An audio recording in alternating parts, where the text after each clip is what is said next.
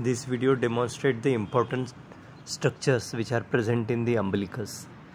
This is the first structure, that is the umbilical vein, and it is directly communicating with the heart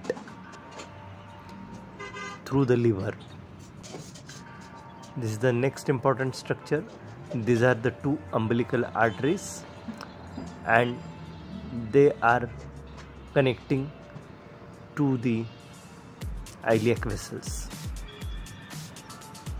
The next important structure is the urachus, which connects with the urinary bladder, and that is the umbilical ring.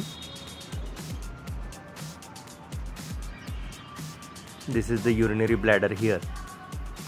Then the final important structure which connects with the small intestine, that is the ileum, is called as the vitelloinstestinal duct. This is the Meckel's diverticulum, which is the partial remnant of the vitellointestinal duct.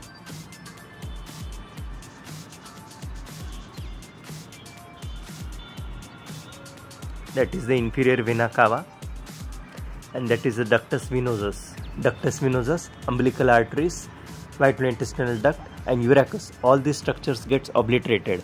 For more information, please subscribe to my channel, like, share and comment. Thank you.